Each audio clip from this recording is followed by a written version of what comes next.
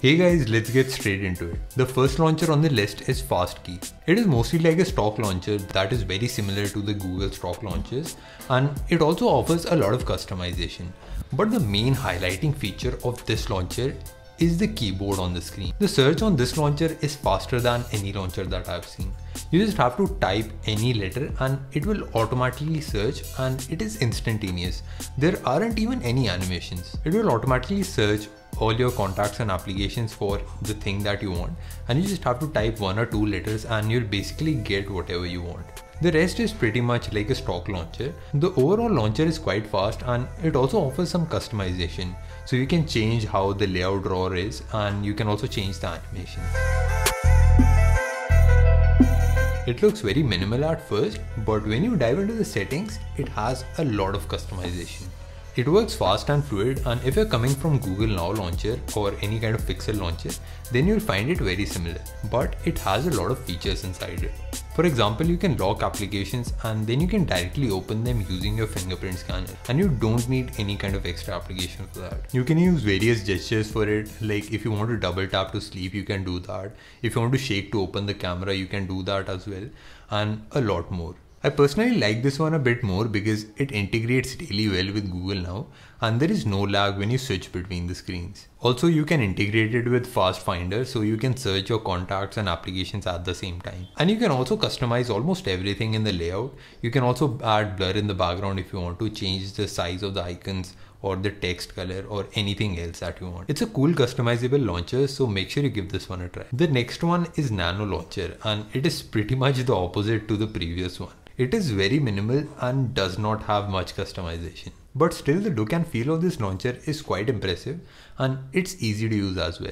Almost everything that you'll need is just one swipe away. So you can just swipe to the left to have all the widgets that you want, and you can swipe to the right to have the app drawer, and you also have the basic toggles on the bottom. It basically has a very minimal look, and that is the most attractive feature about this. It also has a feature hidden under the sub menu that lets you see how much time you spent on an application and how many times you open up all the applications. It is a very simple select launcher that has very minimal customization as well, but what it does quite well. Next up is AO launcher, and this one is a little bit different type of launcher. It is based upon a feed of things that you do. So it will have all the top applications on the top. It will show you the RAM, battery and everything as well. You also have a full app list if you scroll from the left, and that's kind of it. It does not offer a lot of customization, but it is very intuitive to use as it is. The last one on the list is Flow Home, and this one is also a feed type launcher, but the interface is quite different from the previous one. It has the feed on the left side where you'll have all the updates from all the applications that you've synced within. It doesn't offer to sync all the applications, but this is quite good as well. If you tap on the person icon, you'll get all the widgets that you have. And the animations on this launcher, if you have noticed, are quite smooth. They kind of resemble the iPhone, but they are a bit more flowy. And that kind of explains the name of the launcher as well. You can also set up quick shortcuts, so you can access all of them using just a small button on the right. It is basically all the features and the animations combined that make up an interface that is quite intuitive. I'll give some bonus ones as well. You can also try out the HTC launcher. It is the official HTC launcher that is present on HTC devices, and also some plugins on BlinkFeed also work with this. So you'll have to download the launcher and all the plugins, but some plugins might not work on some phones. And also a Trebuchet launcher, that is the actual launcher of CyanogenMod. You can also try it out. It's very simple. I'll have all the links in the description box below.